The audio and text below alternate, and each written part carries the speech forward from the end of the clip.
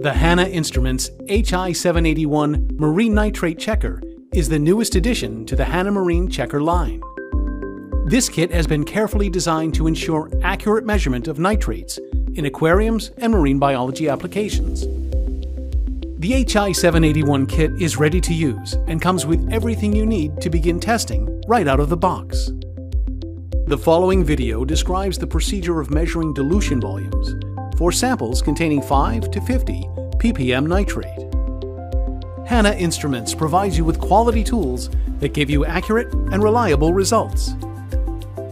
Make sure to use RODI water and quality artificial aquarium salts to mix the nitrite-free artificial seawater diluent for this test.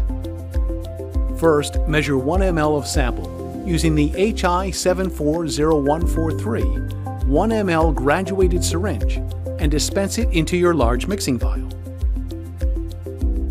Next, add nitrate and nitrite-free artificial seawater up to the 10 ml mark using the HI74057P dropper.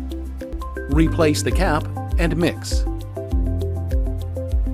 Next, attach the HI74027 16-gauge blunt needle onto the tip of your 10 ml syringe.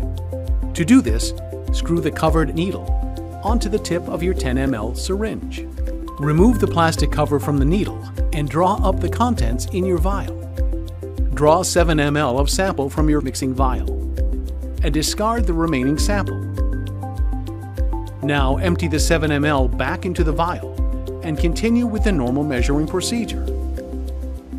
Before you begin measuring, it is important to first insert the HI74028 filter disc into the HI74027 filter holder. To do this, unscrew the two halves of the reusable filter holder and carefully place one filter disc on the lower piece. The lower piece of the assembly is the side without the threaded tip.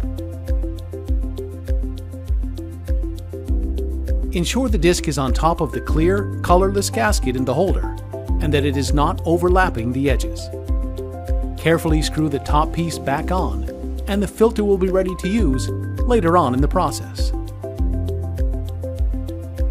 Using the 5 ml syringe, add exactly 4 ml of HI781A-0 reagent.